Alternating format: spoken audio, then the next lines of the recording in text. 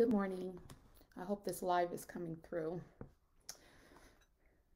I just wanted to do a quick devotion about our fasting and our posture before God during our 7 weeks of Mondays fasting. We're going to be looking at the book of Joel, which is one of our scripture focuses for this week. And it's chapter 1, verse 14. And it reads, announce a time of fasting, call the people together for a solemn meeting, bring the leaders and all the people of the land into the temple of the Lord your God and cry out to him there. And the other scripture is,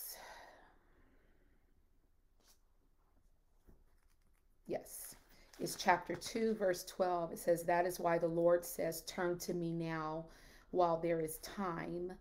Give me your hearts. Come with fasting, weeping, and mourning. Come with fasting, weeping, and mourning. When we see here in the book of Joel how God commanded that there was to be a time of fasting announced to the people. It was a fast, like a period of time when no food was eaten, and people approached God with humility, sorrow for sin, and urgent prayer.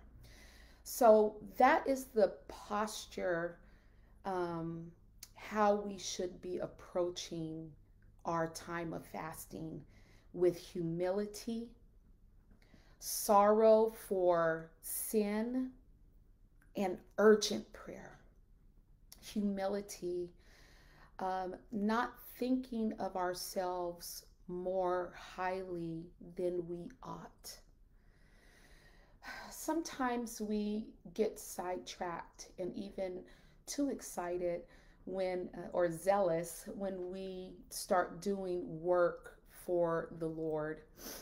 And there can be a line, it's a fine line that's easily crossed with us because our flesh tends to take over and we don't approach God or the work of God with humility.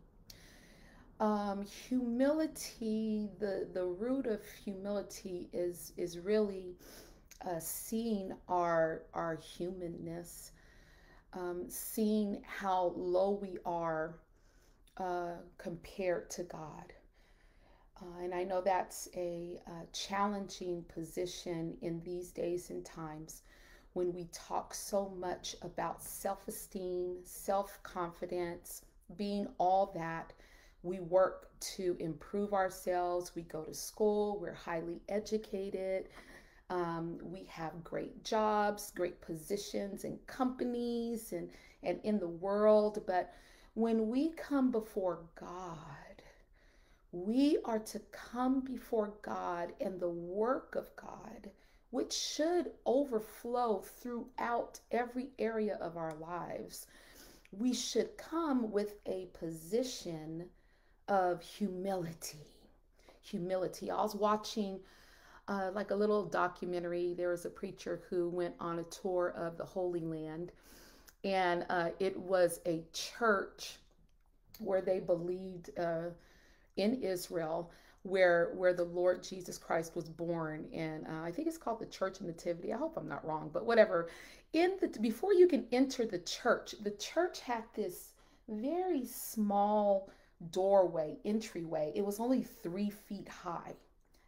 That's the only way you can enter into this church. 3 feet high. So when you approach that door, before you go into this church, into the presence of God, so to say, you had to stoop down low and almost humiliate yourself. Go in humility, get down low before you enter in to go worship the Lord. That is the position that the scripture tells us to approach God when we go into a time of fasting. So this morning we go to God and we're like, Lord, I don't feel confident about today. I'm already hungry. Lord, if you don't help me today, I will not make it through this fast. But I want to commune with you, and I want to please you, and I want to fast. So Lord, I am humbling myself before your great glory, before your majesty. I am humbling myself before you, so I can make it through this fast, so I can hear from you, so I can feel your presence, so you can expose me to me. Amen. That is how we are to go before the Lord in this period of time with no food. We are to approach God with humility, and not only humility, but a sorrow for sin. Sorrow for sin. What is sin? Sin is missing the mark of God. And during this time, we're not going to be focusing on other people's sin, but we are focusing on our sin. When you look in the Gospels, I can't remember, I'm just thinking of it off the top of my head. When Jesus went to preach, and he was preaching to the people on the seaside, and there were so many people they couldn't hear him. And so he saw a fisherman there, and he was like, can I use your boat to use as a pulpit? And the fisherman was Peter. And Peter said, yeah, Jesus, go ahead and use my boat. So Jesus got into Peter's boat, pushed it out a little bit into the water so that his voice would be amplified and more people could hear him. So here is Jesus, the Lord of glory. Amen. That is who Jesus is. Jesus standing in Peter's boat, preaching to the people. And then once Jesus was done preaching, Peter responded. He said, Lord, please go away from me because I am a sinful man.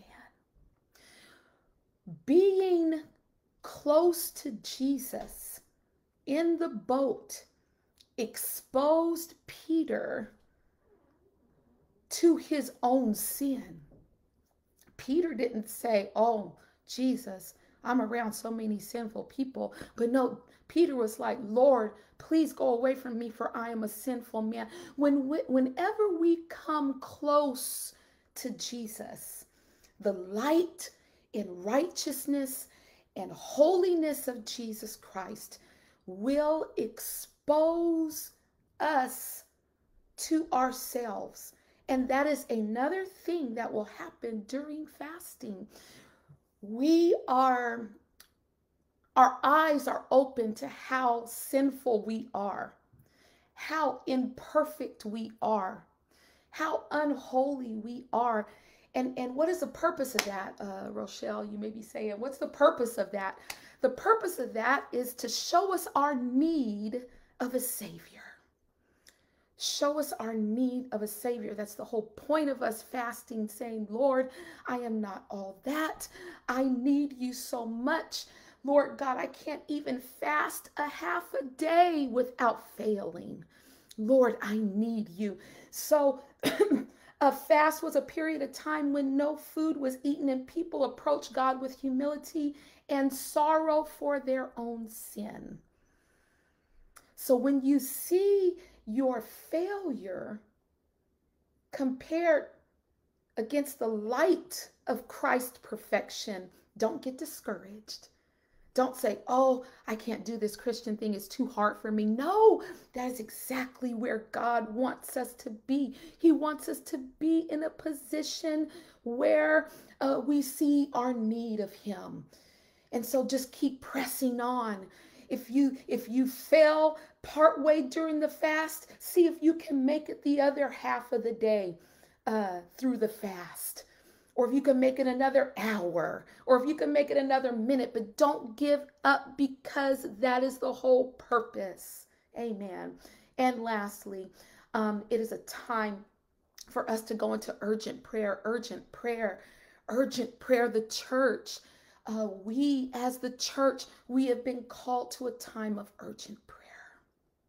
Urgent prayer. There is no time to waste. We don't know when our last day will be on this earth, whether if Jesus comes back or if the Lord calls us home today. We need to be in a time of urgent prayer. Urgent prayer, not so much for ourselves or for our families or for me and mine, but urgent prayer for those who don't know the Lord and who are lost in their sin. We need to be urgently seeking God to save their souls, to use us as a witness, as a light in this dark world. So those are the three areas, our position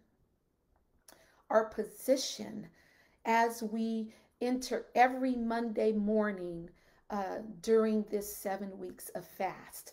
First one is approaching God with humility.